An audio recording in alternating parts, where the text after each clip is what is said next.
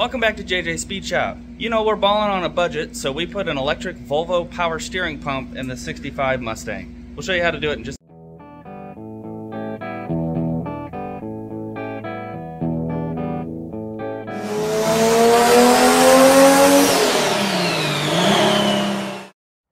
Now I know what you're thinking. Sacrilegious, why would you put a Volvo power steering pump in an old Mustang? Well, if you look really close, this is kind of funny. That right there says FOMO Co. I assume Ford owned Volvo at this point in time. Maybe they did the engineering, maybe they didn't. I don't know. But the other thing is, we like to save money. So once you go through the whole thing of getting the brackets, the pulleys, the power steering pump, which power steering pump? You can't use the GM ones because they're gonna overpressurize it and this and that, so you gotta get a restrictor and then blah, blah, blah, blah, blah, blah, blah. If you use the Fox body ones, which bracket are you going to use? Is the bracket going to look ugly? Then you use the pump. Then you got to change from serpentine over to a V-belt or change everything else over to a serpentine. Now you're just talking money, money, money, money, money, money, money, money. The cheapest way that I could find with a old school hydraulic power steering pump that hangs off of the engine was about $250 to $300. This thing, all in all, is 140 bucks. So the pump itself is 60 bucks.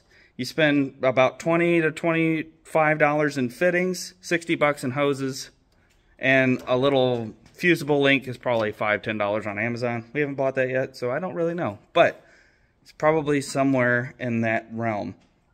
The other thing is, I don't know if you've driven a lot of Fox bodies, but I have, he has, we've owned a bunch of them. A lot of times it is over power steering. Like you really want it to calm down just a little bit. When you're driving on the highway, though, at 60 miles an hour, it's a little unnerving how much slop is in the rack. I know that's the rag joint too, but even with mine, my 86 has a straight bar with two universal joints on the end of it. It's just a little unnerving how loose it is. Oh, you could just bloop, and then, hey, you're dead. There is a GPS guided thingamadoogie that you can plug into the CAN bus on this.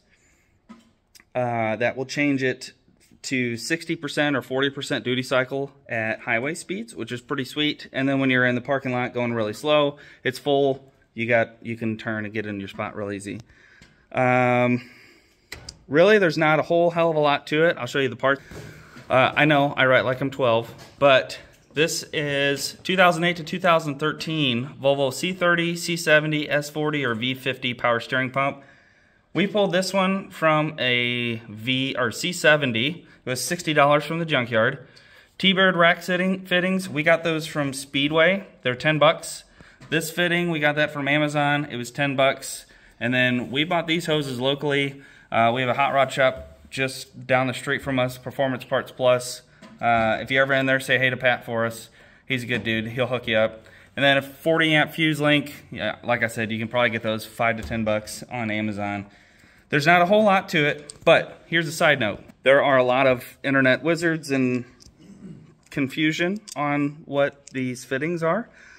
Standard, metric. What size are they? Are they M16? Are they this? Are they that?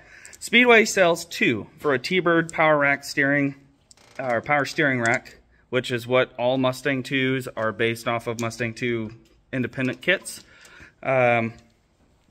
So there's M16 and M14 by 1.5, or there's 9/16 and 5/8 by 18, or 5/16, 5/8, 9/16, 18 threads per inch. Turns out they're the same. They're the exact same. If you put them next to side by side, if you try to screw them in the holes, they're the exact same thing. Except for the standard are like 3/1000ths bigger. So we went with those, but whatever you can find, that's what they are. They are both, actually. I know a lot of people say, oh no, they're metric. Oh no, they're standard. They're both. They're the same. Just like slightly thousandths of difference, but they both will screw in the holes, they both will seal. We went the standard ones because they were slightly bigger. Threads are the same. It's weird. I would have never guessed it. You're just as confused as I am. This is the bracket that came off of it. It's still on there. There was a bunch of extra over here that we cut off, so that way it's not just like hanging out in the middle of nowhere. On the cars, they're behind the passenger seat, or passenger headlight. They're just like sitting back in this little, they're kind of a kind of a pain to get out, but not too bad. We just braced this bracket up a little bit. There's a bolt all the way through the frame, and then a bolt up here connecting it to the thingy, radiator core support. The 3 wires you actually need to run this pump are this red one goes directly to the battery. This one goes directly to the battery or a ground, whatever you want. You want to put a fusible link in here, so if this, you know, starts burning up, it doesn't burn the whole car to the ground. That's kind of a good thing.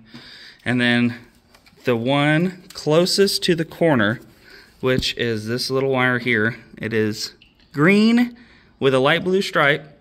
This is your solenoid wire. That you want to put this to 12 volts switched. And the later pumps, which this one came out of a 2008, so this is a later pump, they'll give you about 5 seconds or so before it turns on. So when you turn the key, you're not going to hear anything. They're doing that so you can start the car. So it's kind of a neat, and it doesn't add extra amp draw onto your starter, which is pretty sweet. These are your CAN bus wires. I don't know if we're going to use these or not, but like I was saying earlier, these can go to a GPS controller, which is pretty sweet. So that way, when you're at 60, 65 mile an hour, this is only at 60% duty cycle, not 100, make it firmer. On eBay, they're about $100. So if you want to, you can do that too, and you'd have extra whatever. It'd be cool. I don't know. We're going to try it first, and then if we need that, we won't do it, or we'll do that later. But right now, we're just going to hook it up the way it is. We threw this on a battery. It works fine. Sounds pretty cool. Also, another side note, if you're doing a Fox body rack or a Mustang 2 rack, the bottom one is your presser side, the top one is your return. So we just have, these are All-Star Performance, off the shelf, I think they're 18 inch, 24 inch, something like that, hoses. This one is an AN6 to an AN6. This is that other fitting that goes, screws in here, that adapts it. It's pretty simple. I did a lot of Googling, searching and stressing over what am I actually doing. Poop and Google. Poop and Google, a lot of poop and Googles. You know, you've been there.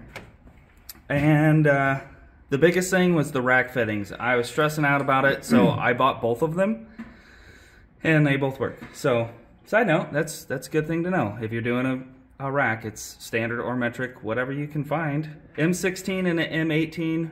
No, M14, M16 by 1.5 and 9/16, 5/8, 18 threads per inch. Same. It'll work. You want the one with the little O-ring? Looks like this. Has a little O-ring that'll seal it, just threads right in there, and then converts it to an AN6 end. And that's about it. We're gonna hook up the battery real quick, and we'll show you what it sounds like, and I'll show you that little delay in here too. All right, give me just a second. Okay, let's hook that up. God damn, that scared me. Hey, look. You have an electric power steering pump.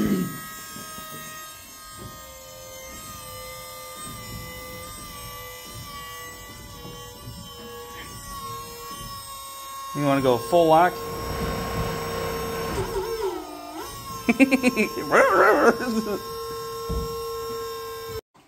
Well, there you have it. There is a Volvo electric power steering pump in a 65 Mustang.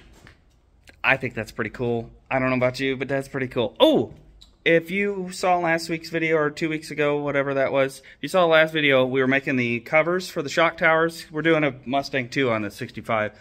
So you have to cut the shock towers off, and there's a hole. I'll show you when they're painted. I think that looks pretty trick. And next video will be throwing this 302 and a T5 back in here. Complete Mustang 2 independent. It's going to be pretty sweet. Hit that subscribe button. Thanks for watching, and hey, MF. See